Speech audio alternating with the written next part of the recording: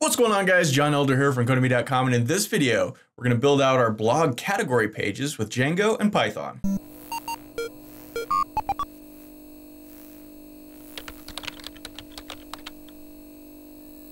Alright guys, like I said, in this video, we're going to start to build out our category pages for our blog.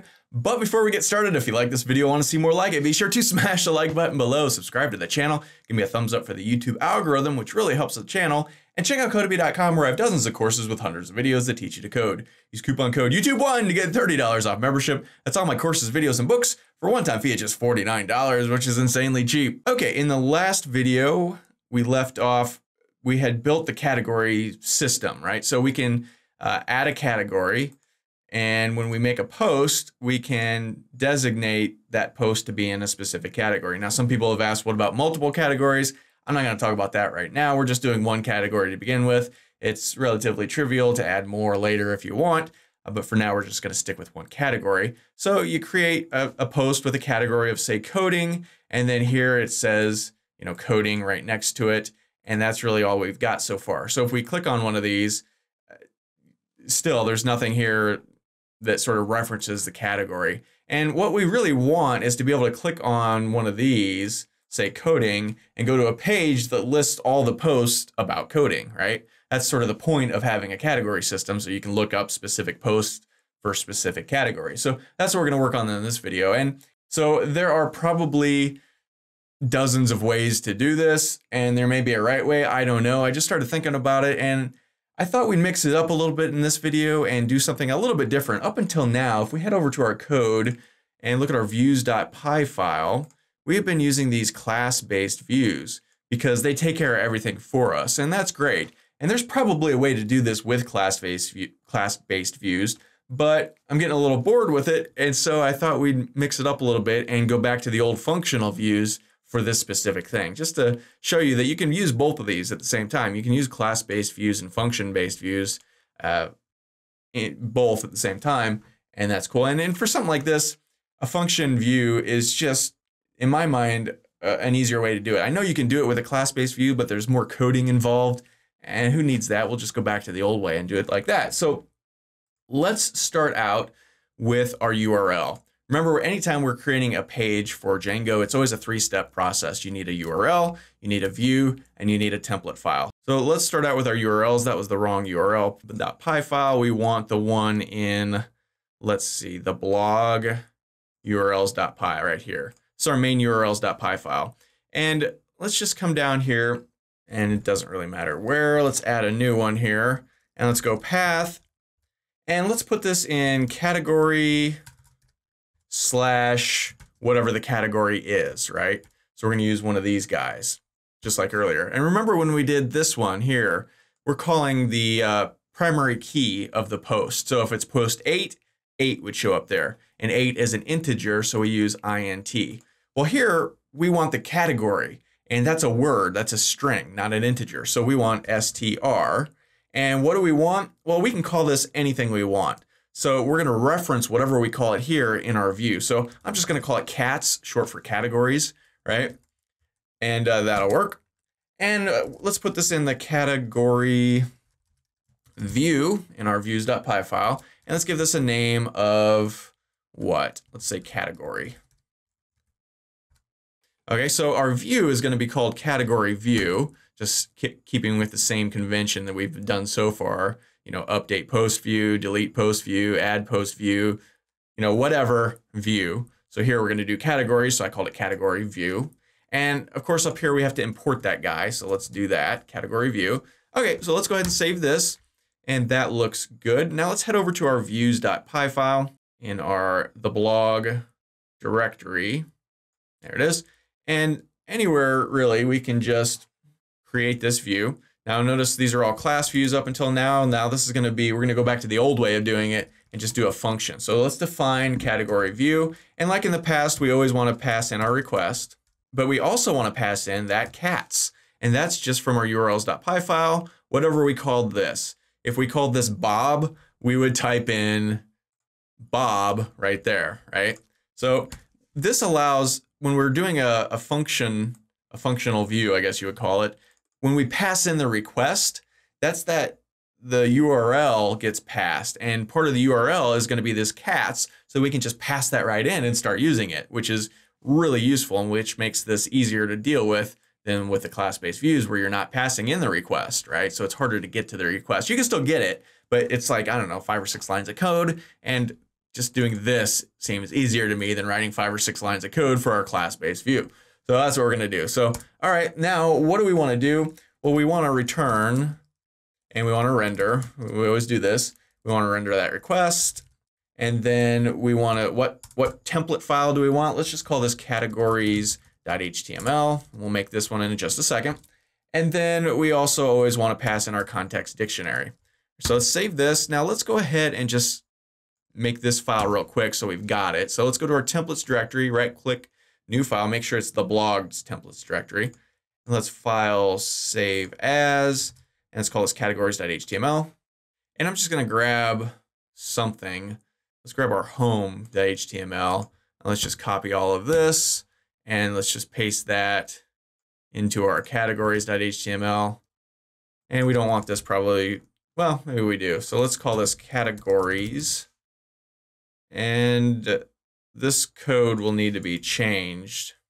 Let's get rid of this UL. And yeah, we'll have to change this, but we'll do that in a minute. So let's head back over to our views, and now let's talk about this. What we're doing here is we're passing this cats, right? So in our URL, it's going to be, you know, /categories/coding. That coding or sports or entertainment or whatever category will get passed into this variable. Now we can do stuff with that variable here. For instance, we could just pass this straight to the page. So let's go cats. Let's put it in quotation mark. And then let's just pass that cats variable. So let's save this, and now let's head over to our categories.html. And for now, let's just get rid of all of this. We'll redo it in a minute. But now we can just pass in that cats. All right, so let's just save this.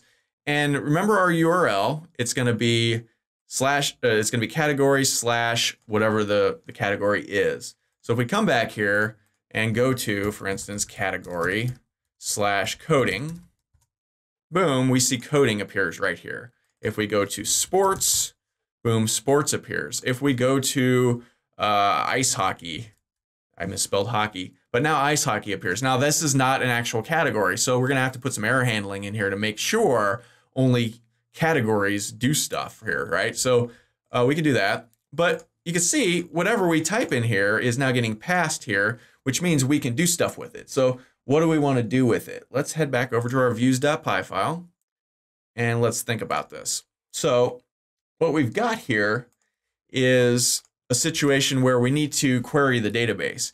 And in our class-based views, it did all that stuff for us. But now we have to actually write a query ourselves. Luckily with Django, it is incredibly easy to write a query for your database. So what we want to do is let's call this category_posts. We want just the post from the specific category of cats. So we can create this query and we can say we want to call post.objects. Right? This will query our database, our post model, where all of our posts are sitting. You know, we could also query the category model, but we don't need to. We've already got our category right here. So now to specify a specific thing that we want to pull out of our post model, we can use a filter. So we can just go .filter. And then what do we want to filter for? Well, we want category equals cats, which is just the name of this thing, right? So why category here? Well, remember our model. When we set this up, we name this category. This is the field that will record all of our categories in our post model. So we want to query that table or that column in the table and pull back only the categories that equal whatever this is, right? So now we've got this. This is an object. We can pass this into our page, right?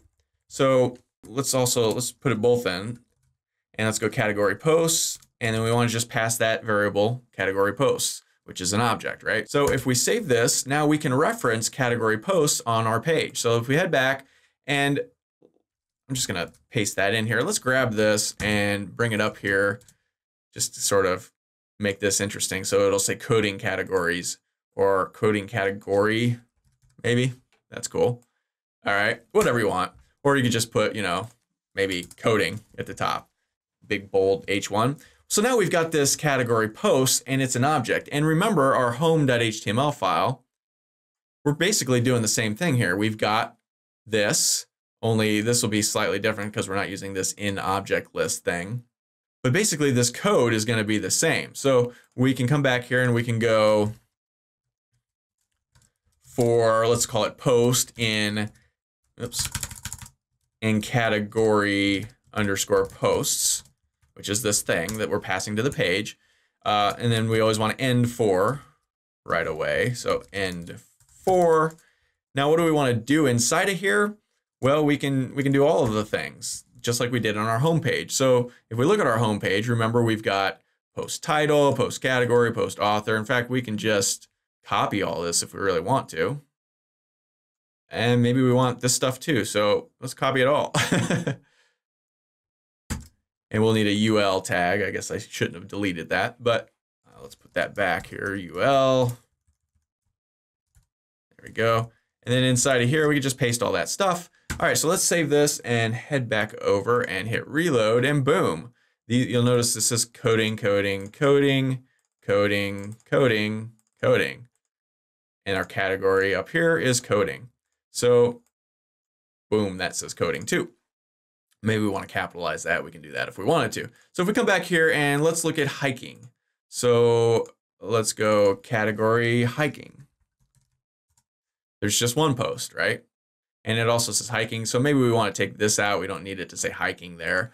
We could do that real quick. That's just going to be where post title, post category. There it is right there. Boom. Just take that out. Save it.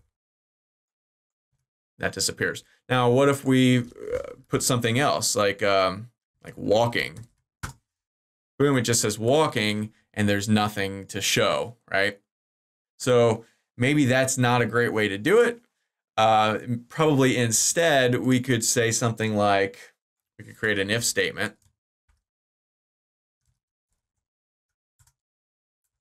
We could say if, and then we could say category posts. Then do all this stuff.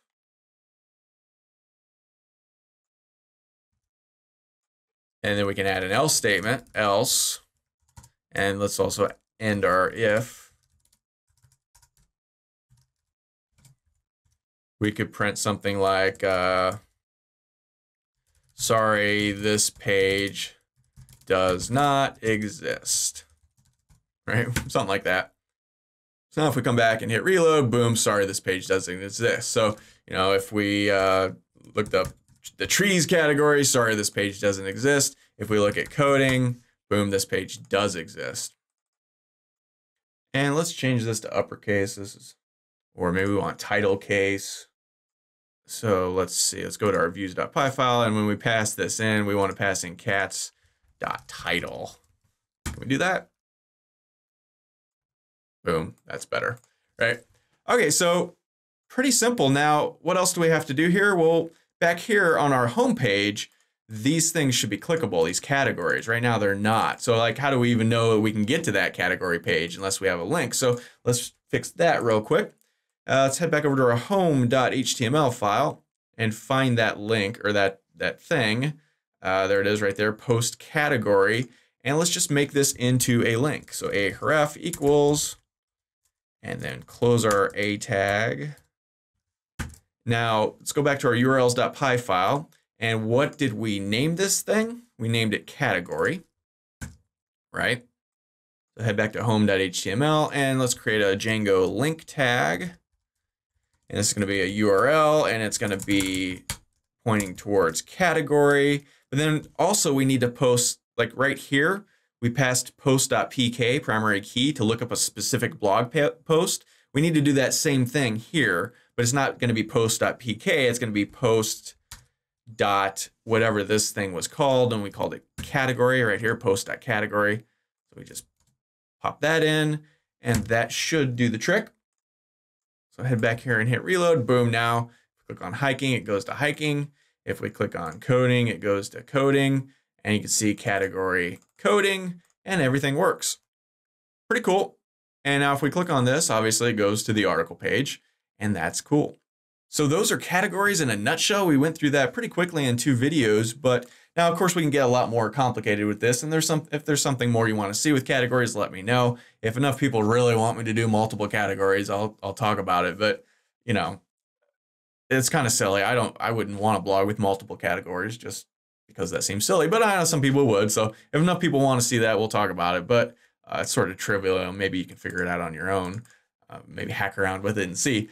It's always fun. So, okay, we are moving right along, and I think that's pretty much it for categories. So that's all for this video. If you liked it, be sure to smash the like button below, subscribe to the channel, give me a thumbs up for the YouTube algorithm, which really helps out the channel and I really appreciate. And check out Codemy.com where you can use coupon code YouTube1 to get $30 off membership. So you pay just $49 to access all my courses, over 40 courses, hundreds of videos, and the PDF versions of all my best-selling coding books.